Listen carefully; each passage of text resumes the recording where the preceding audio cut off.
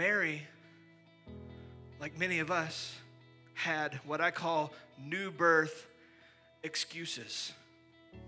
Is it okay if I tell this what we need to hear and not just what we want to hear? Okay.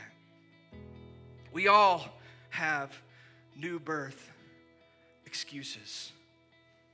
We all have reasons why we say and we reason why God cannot do a particular thing in our lives.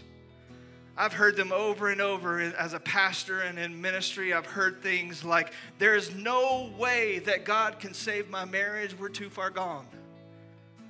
There's no way God could love me because I've made too many mistakes. There's no way that God could ever use me in ministry because I don't have what it takes. I will never see the relationship with my son or my daughter or my loved one restored. There's been too much damage that's been done. I will never be able to get on top of my bills. I'm destined to be in debt for the rest of my life. I will never be able to get clean or to be sober because the temptations are just too strong. Listen, we all have new birth excuses.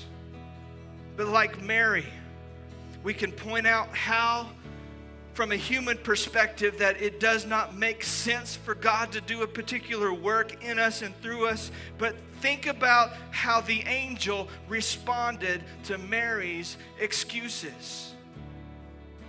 The angel says, the Holy Spirit will come upon you, and the power of the Most High will overshadow you.